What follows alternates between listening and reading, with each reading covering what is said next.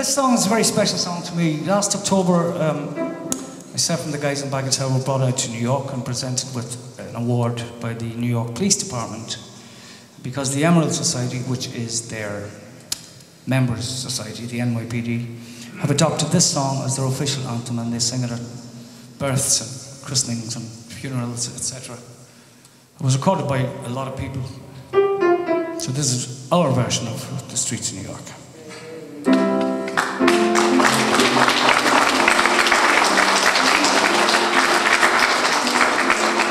One, two, three.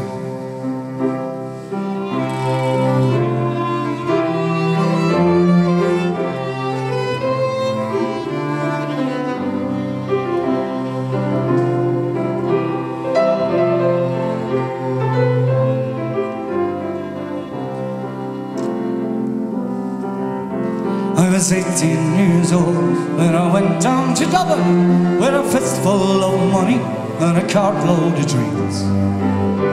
Take your time, said my father, stop rushing like hell, and remember all is not what it seems to be.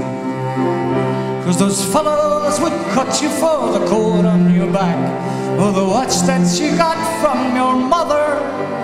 So take care of your young bucko and mind yourself well, and will you give this we know to my brother? At the time, Uncle Benji was a policeman in Brooklyn, and my father, the youngest, looked after the farm. And a phone call from America said, send the lad over. The old fella said, I wouldn't do any harm. For I spent my life working this dirty old town for a few pints of porter, the smell of a pound. And maybe there's something you learn, or you'd see you can bring it back home, make it easy on me.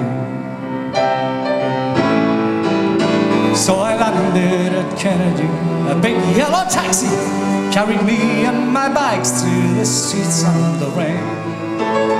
And my poor heart was thumping around with excitement, and I hardly even heard what the driver was saying. We came in the Shore Parkway through the flatlands in Brooklyn to my uncle's apartment on East 53rd. I was feeling so happy, I was humming a song, so I sang You're as free as a bird. Well, to shorten the story, what I found out that day, and she got shot down in an uptown foray. While I was flying my way to New York, and she was lying in a cold city morgue. So I phoned up the old fella, I told him the news. I could tell he could hardly stand up in his shoes, and he wept as he told me, go ahead with the plan, and not to forget, always act like a man. So I went up to Nellie's beside Fordham Road. I started to learn about lifting the load of the heaviest things that I carried that year, with the bittersweet thoughts of my hometown so dear.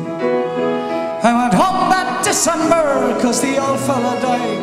I had to borrow the money from Phil on the side, and all the bright flowers and brass couldn't hide the poor wasted face of my father.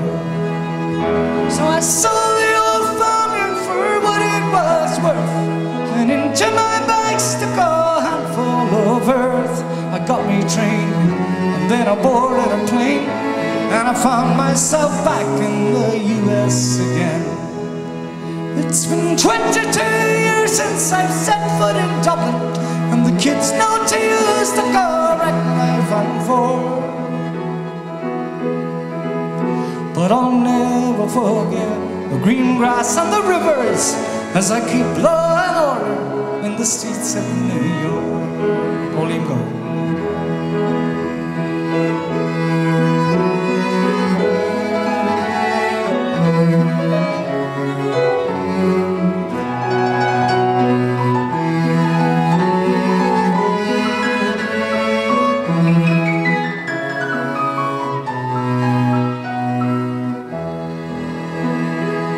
Thank you.